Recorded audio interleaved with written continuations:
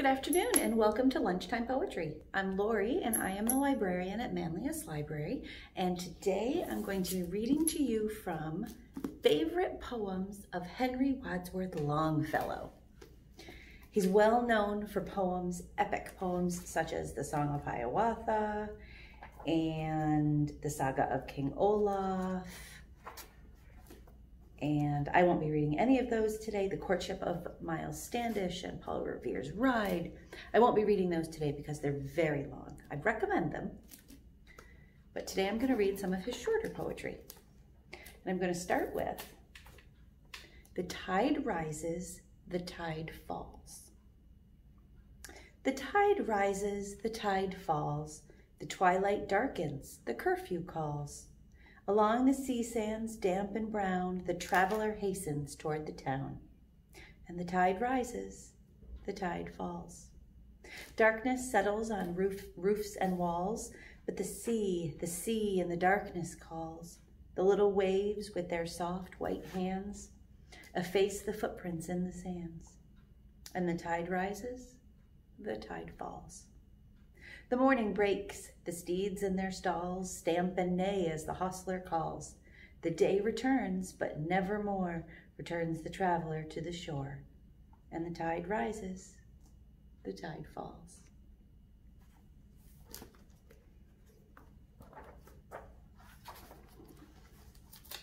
The next one I'm going to read to you is called The Children's Hour. Between the dark and the daylight, when the night is beginning to lower, comes a pause in the day's occupations that is known as the children's hour. I hear in the chamber above me the patter of little feet, the sound of a door that is opened, the voices soft and sweet. From my study I see in the lamplight, descending the broad hall stair, grave Alice and laughing Allegra and Edith with the golden hair. A whisper and then a silence, yet I know by their merry eyes they are plotting and planning together to take me by surprise. A sudden rush from the stairway, a sudden raid from the hall. By 3 doors left unguarded, they enter my castle wall. They climb up into my turret or the arms and back of my chair. If I try to escape, they surround me. They seem to be everywhere. They almost devour me with kisses. Their arms about me entwine, till I think of the Bishop of Bingen in his mouse tower on the Rhine. Do you think, O blue-eyed banditti, because you have scaled the wall, such an old mustache as I am is not a match for you all? I have you fast in my fortress, and will not let you depart, but put you down in the dungeon, in the round tower of my heart. And there I will keep you forever, yes, forever and a day, till the walls shall crumble to ruin, and molder in dust away. And that's The Children's Hour. The next one is just called Song. Stay, stay at home, my heart, and rest. Home-keeping hearts are happiest, for those that wander they know not where are full of trouble and full of care. To stay at home is best. Weary and homesick and distressed, they wander east, they wander west, and are baffled and beaten and blown about by the winds in the wilderness of doubt. To stay at home is best. Then stay at home, my heart, and rest. Thy bird is safest in its nest. O'er all that flutter their wings and fly, a hawk is hovering in the sky. To stay at home is best. And that's Song.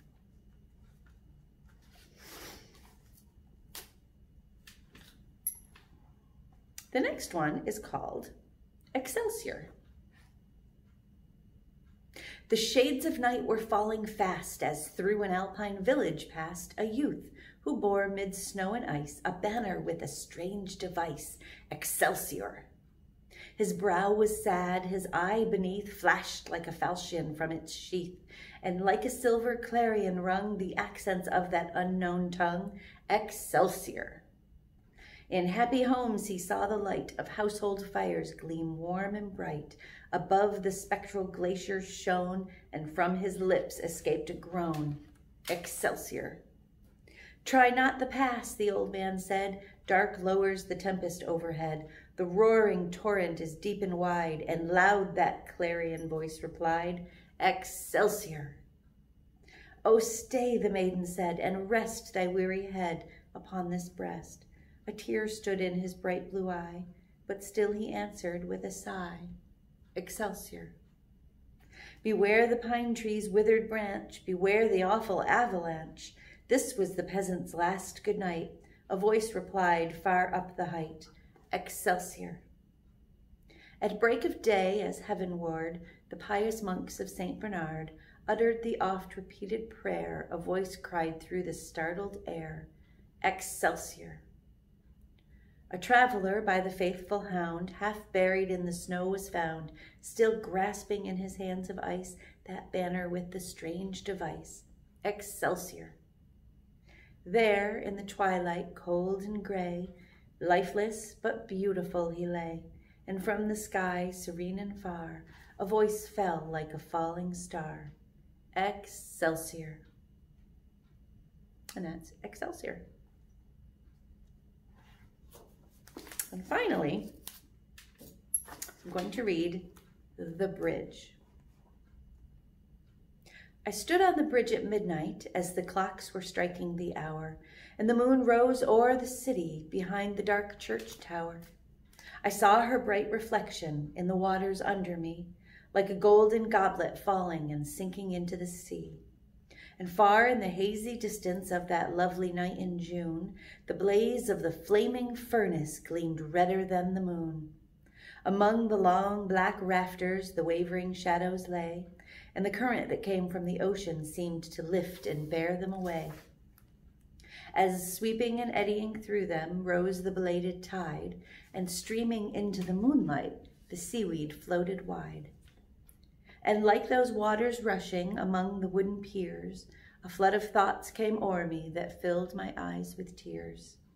How often, oh, how often in the days that had gone by, I had stood on that bridge at midnight and gazed on that wave and sky.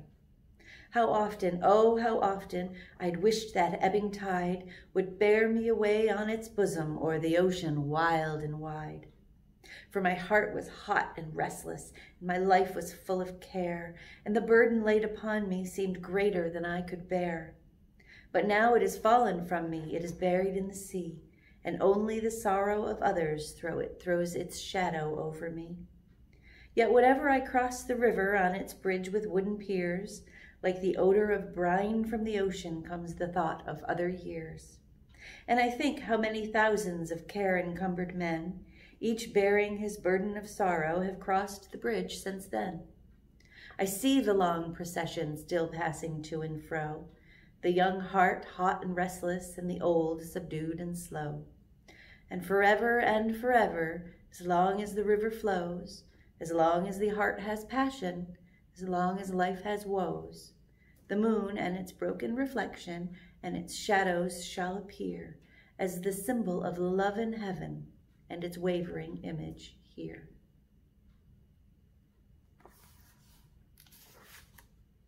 And that is Favorite Poems of Henry Wadsworth Longfellow, and this is a book from our collection here at Manlius Library. Thank you for joining me. I hope you've enjoyed today's edition of Lunchtime Poetry. My name is Lorie, and I'm a librarian here at Manlius Library.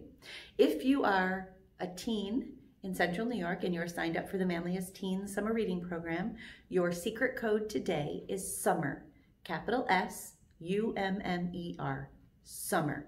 Head on over to your account and click on the Lunchtime Poetry mission and enter that code for today's activity, to complete today's activity for your summer reading points. And I hope that I will see you next week. Thank you for joining me. Have a great weekend. Happy poetry.